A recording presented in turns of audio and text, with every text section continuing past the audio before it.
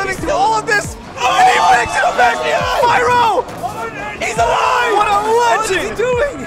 How did he live through all of that? What is he doing?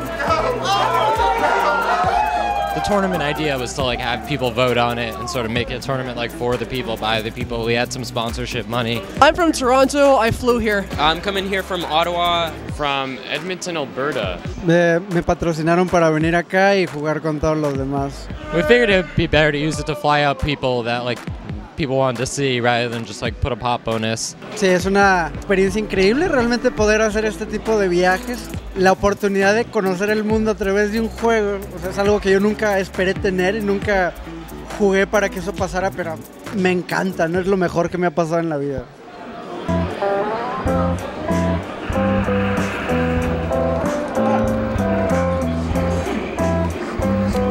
Me gusta el Smash 64 desde que salió, yo compré el juego y me encantaba y nunca pensé realmente que existiera una escena competitiva y...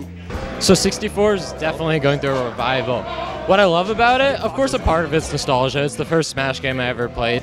It's very precise neutral game. So you see people having these battles for a while.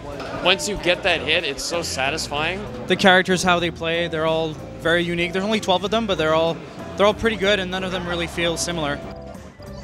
Pyro's still gonna live. Margwas throwing big body! Oh my gosh, and that, did you see that fireball barely missed? Boom has won pretty much every single tournament in the modern era of 64, the exception being Genesis 3. So he's kind of just as unstoppable. He is play to win, he is patient, he is the Iceman from Canada. So Alvin's coming up here. He's a really quiet guy, and a big part of that is the fact that he speaks no English. Alvin's like the unknown, right? He's coming into this tournament. People have only seen him play in the modern era once at SmashCon, where he got double eliminated by Japanese Yoshis. I think he's a top player. I'm not sure about his other matchups, but he's generally really good at the high-tier matchups. Margwas is from Mexico. He attends a lot of majors, probably almost every major here. He's got a very fast, aggressive, technical playstyle. Cuando fui al Apex 2014 y conocí a Isaí, dije, no, esto es jugar Smash. Yo quiero hacer lo que él hace.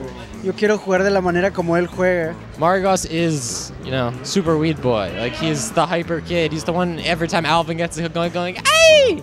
But then you've got the Canadians. So, like, the last two, I'd say, of the, like, top threats were the Z and Revan. Right, Revan is a Kirby main. He's got a very patient playstyle. He went to Japan recently, and that's only sort of influenced him more. He's from Ottawa, which is 4 hours away from Toronto, but he would drive all the way down to Toronto and join like almost every single one of the tournaments that we've hosted. He's just like grown so much as a player, and it's so cool like listening to him talk about his mentality and kind of like seeing the kind of things that he does in his matches. I actually was double eliminated in tournament by Superboomed and Alvin, which is very important because then I have top level matches. So.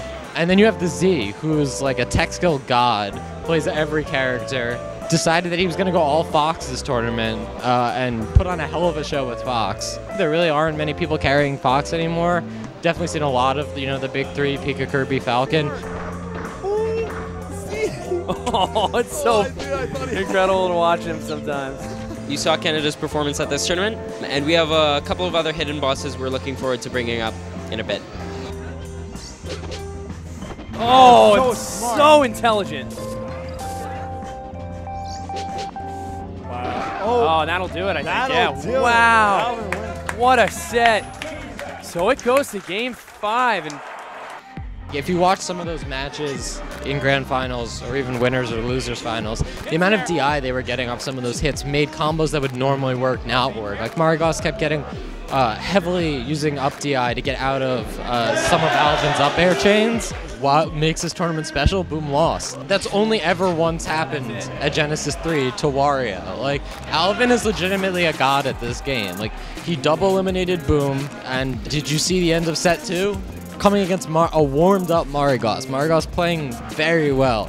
He just looked absolutely phenomenal. Can you completely say it? Just because Alvin's so dominant right now. And Alvin takes it. Wow. So in a weird way, like, what makes this tournament exceptional? Alvin, actually, not Boom.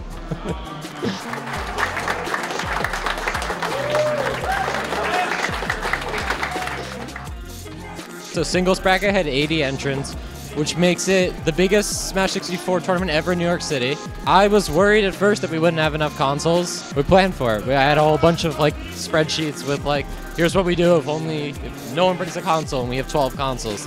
So just in my possession alone, I have 5 carts, an EverDrive, 5 overclock consoles, and 5 regular ones. Everyone there they know the deal, they know what to do, especially because like 64 has a really simple rule set. It's not that hard to run brackets, you don't lose a ton of time to people like stage striking and all that stuff. Oh my God.